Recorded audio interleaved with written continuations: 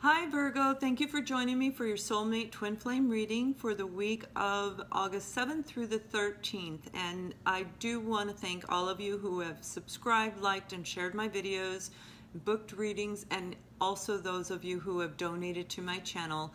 I truly love doing this for you.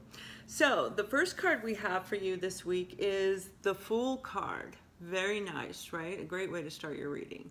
So the Fool card is about somebody letting go and letting God. Getting ready to just jump off and start in a new direction of their life, not knowing where they're going, but believing that God is going to lead them where they need to go. It's followed by the Ace of Wands. So the Ace of Wands is a gift from the universe to give you an opportunity to create a brand new beginning filled with passion, filled with energy, with romance, with sensuality, just a brand new explosive beginning. That is followed by the Strength card. The Strength card is all about courage and power, willpower, control, but it's having the strength to move forward in your life. This is followed by the Ace of Pentacles. These are nice cards. A new beginning from the universe, an opportunity to create a solid foundation, a new start. Filled with abundance. And this is followed by the Two of Swords. Two of Swords is somebody being, they need to make a decision, okay? And they are not making it. They have not made it. And this is followed by the Hangman. So the Hangman is the card where you need to go internal and do some introspection so that you can see things from a different perception, a different point of view. This is followed by the High Priest. The High Priest is about intuition, about dreams, about spiritually being in tune with the universe and going within and hearing what they're telling you, and also listening to your own intuition, your wisdom within. And this is followed by the Hierophant, which is about standing strong in your belief system, in traditions and values that you believe in. Wow, look at this. You've got 5 major arcanas, 2 brand new beginnings, and you're at a crossroads. So right off the bat, just by looking at the cards, I'm not even hearing anything, but I mean, I am, but I mean, I'm just saying you don't have to hear anything to see this. Somebody's getting ready to take a new beginning, and they're having absolute faith and trust in God, that wherever they go, they believe 110% that it is the right place for them to be. They have the strength and courage to move forward, and now they're at a crossroads, so to speak. They're a little indecisive because they can create a new beginning this way and they can create a new beginning that way. So they're jumping out to start, and these wonderful things are lining up in front of them, and they're trying to figure out which way to go. So what you're being guided to do in this particular situation is to go within, because change is going to happen. So stand strong in your beliefs, all right? Listen to your intuition. Go within, okay? Look at things from a different perspective. That will help you make the decision on which direction you want to go. But here's the thing, whether you're the twin flame chaser, the twin flame runner, or in a soulmate relationship, you all, each and every one of you, have the inner strength inside, the courage, the wisdom. You know what you want. Now it's just embracing the Fool so that you can move forward in your journey. And along the way, you're going to have things happen along the way, and many, many good things are in store for you.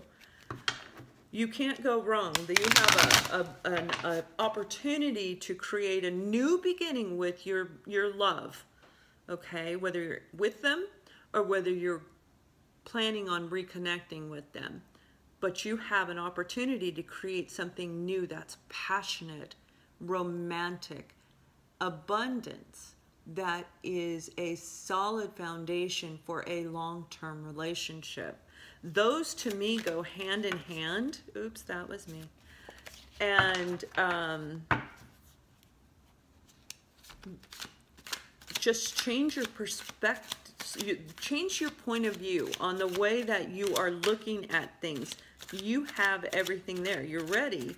Maybe some of you are a little bit fearful because you are going into the unknown. And you know what? That is kind of scary. I mean, when I went through mine, it was like, what the heck am I going to do with myself? You know, you don't know what you're going to do.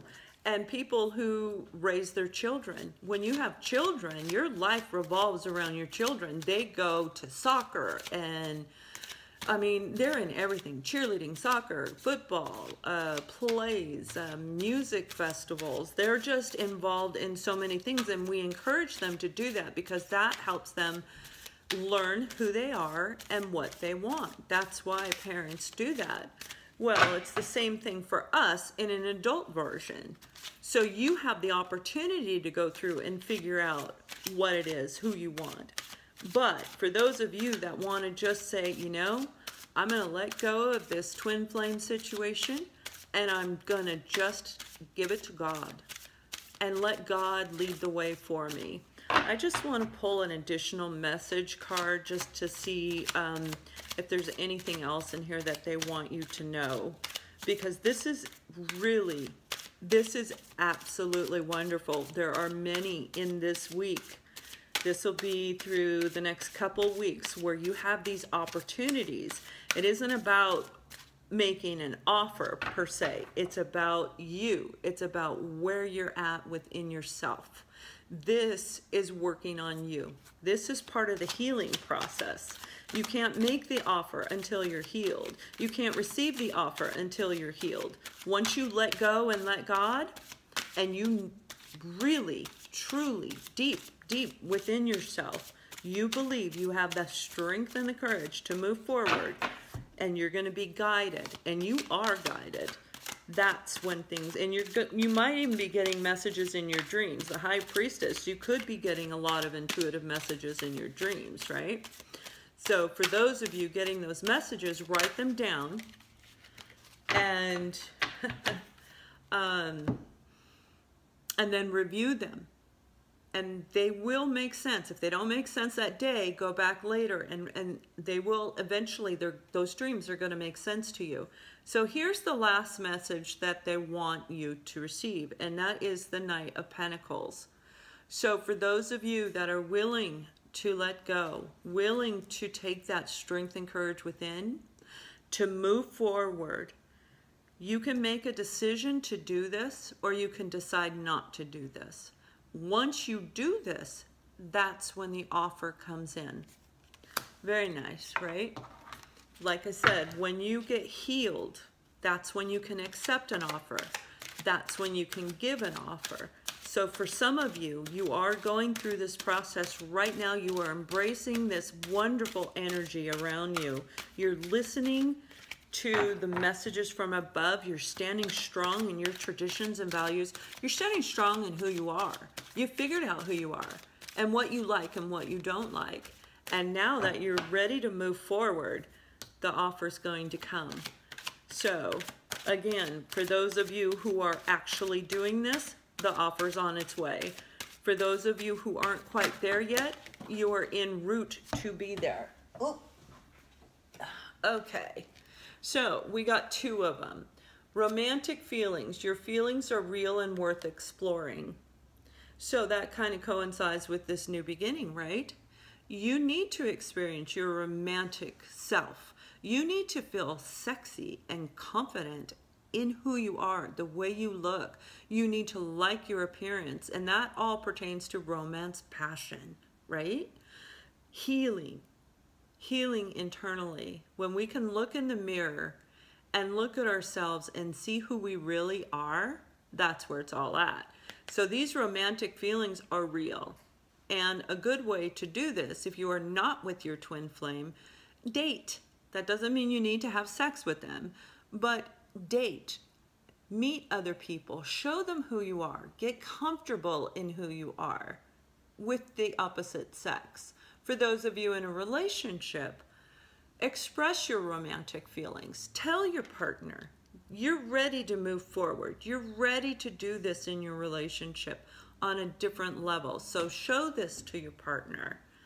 The next card that came up for you is trust. This situation is calling to have faith. And that coincides completely with the Fool card. Trust.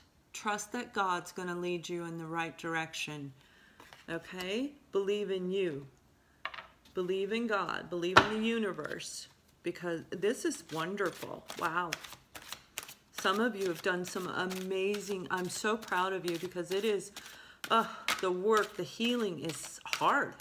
It is really hard. I was a single mom and raised 2 kids completely alone, financially, physically, and it is hard. So let's see what the angels want to tell you, Virgo, just for you. The Strength card's your card.